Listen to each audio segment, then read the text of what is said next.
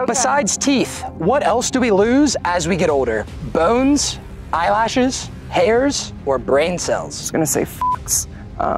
So we definitely lose as we get older. I feel like we do lose brain cells our whole life. Like I feel like we're always shedding some. I swear to God, if you go brain cells, I'm gonna punch you in the head and you're gonna lose brain cells. I'm going with hair. You have 2 lives. If you're wrong, you're losing one of them. Okay. And you will be losing one of them, because it was not hair. What was it? Well, you have one more life. I can't tell you. What do we lose as we get older? Eyelashes. Eyelashes. Eyelashes. It's eyelash. Are you sure? Well, wait. One last chance. Wait, okay, maybe this is a trick question because babies do have more bones. You don't lose them, they grow together. I'm going bones. I think you should go with bones. You are correct.